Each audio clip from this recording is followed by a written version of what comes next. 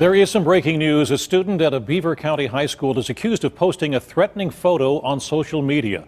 Paul Martino is live in Freedom with more on how school officials found that threat. Paul? Stacy, this is the Freedom Area High School, and let me just say right here at the top, no one was injured. They found no guns. Students were not in danger.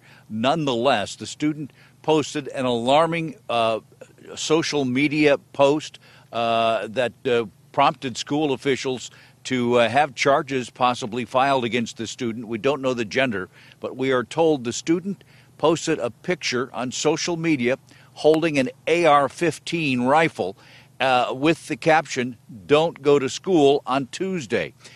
Coincidentally, maybe not coincidentally, this occurred while the school was having an active instructor drill for students. They continued with the drill despite that posting. They say the drill went well. School officials not commenting, saying this is now a legal matter, which indicates that they are going to try to file charges in this one. But everybody's safe, and the student was quickly found, and he will face discipline and possibly legal charges as well. Reporting live from Freedom in Beaver County tonight, Paul Martino, KDKA-TV News.